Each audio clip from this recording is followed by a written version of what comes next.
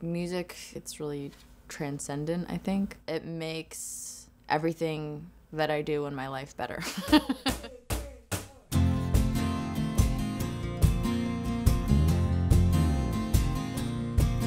I told you I was getting tougher. Told you I wouldn't suffer. Told you I wouldn't be lonely long, crying for you. Got a new man, he's shaking the walls like only he can. And let me tell ya, I'm a big fan. He's helping me through this, letting go is long overdue. Me and Johnny Cash and a bottle of wine. I think that's one of the things that's so great about music, is that like the same song can mean so many different things to different people, and if anything that I write affects anyone like at all, I think that's pretty special. Probably get drunk, burn the house down. I'm getting rid of you one match at a time. Me and Johnny Cash and a bottle of wine.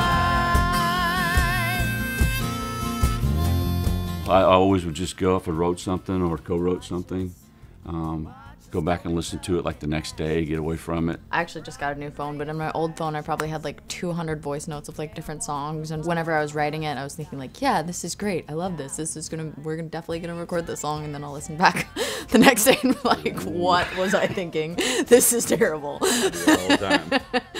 John and I were writing like every day, and we would finish up a song and be so excited to share it with Russ and be like, listen to what we just wrote, it's amazing, and then he like would be like, I don't know, guys. it's okay. You know? Like, it's, I don't know if I get it. He would be like, man, you know, think about the second verse might be a little bit better.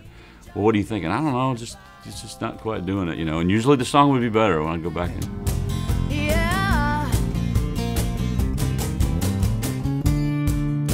You better just stay away, 'cause you know what they say about a woman scorned. You'll regret the day.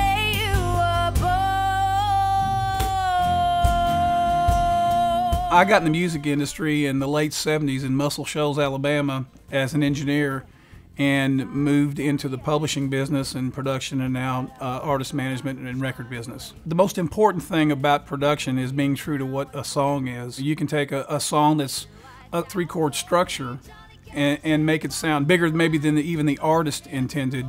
And I think as the track starts growing, it makes the performer add a lot more to the song and grow with the record. It has to frame the artist, and sometimes when you have a great voice and a big range like Rainey, you can get in the way of that. You got to kind of stay out of the way and compliment what they're doing. Getting rid of you one match at a time. Me and Johnny Cash and a bottle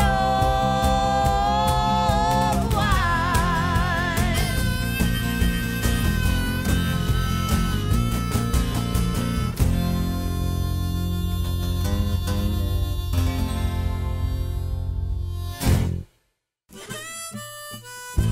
I think it's been interesting to try to like bring a little bit more of electronic and pop sounds into the country genre, so that's something that I'll do like with Russ and John. I'll like play songs like, hey, let's get influenced by these guys a little bit. She has a certain idea about how the record should sound, the sparseness and whatnot. When we started this process a couple of years ago, you know, it was like whatever you guys think, and we've shifted away from that because Rainey has a distinct idea about how these records should sound, and she's gotten much more involved in the production than she was in the beginning. Being in Nashville and kind of like paying homage to the traditional sound, being in this studio in particular, Johnny Cash actually recorded here, so that was like definitely good vibes.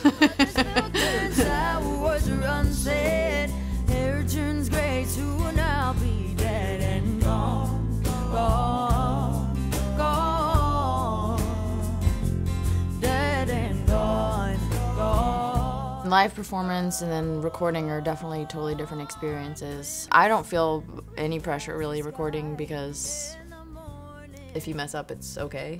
You can sing it like as many times as you want to and make sure that you get it just right, and we have the studio at our disposal basically, so like if I have a bad day, I can come back another day. If you mess up, it doesn't matter. Nobody can hear you except for us. So whereas like live performance, the pressure's on, and if you mess up, like that's what the audience's impression of you is going to be. And I think the big challenge too in that is being able to capture the energy that you get in front of an audience in a sterile environment where you're standing in front of a microphone in a room by yourself. Lucky for us, Rainey doesn't have a problem with that. She sings the same no matter where she is, and I think we've all been amazed at how well you do that, as a matter of fact, because not everybody does that. The good news is she's excited every time she writes a new song and every time we go in and sing, so she sings it like she sings it in front of 1,000 people or just us.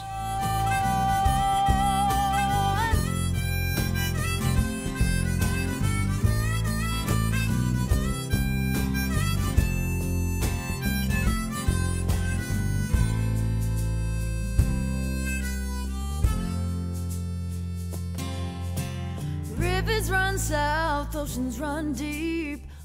Me personally, I try to act like it's a regular gig, but it's not.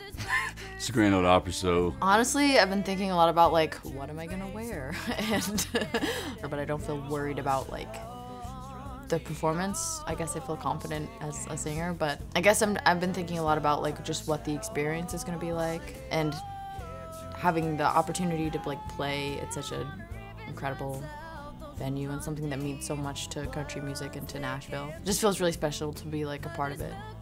Every artist I've worked with that went and did their Opry debut, they had all done a lot of shows and been in front of a lot of people, and they were completely prepared for it until they walked on the stage. You know, you think you're ready and you go out and all of a sudden... What the hell, Russ? What? What?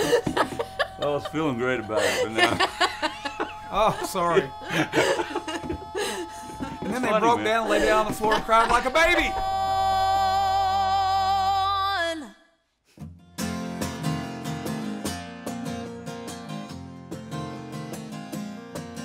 I told you I was getting tougher.